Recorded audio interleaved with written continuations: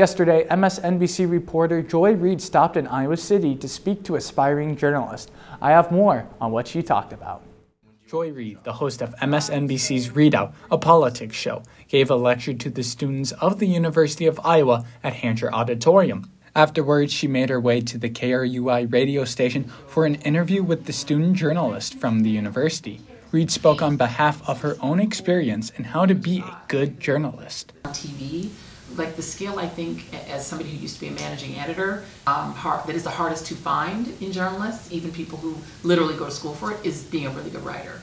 It's literally the most important skill you can have. Along with writing, she believes listening and reading are the three basic skills a journalist should have.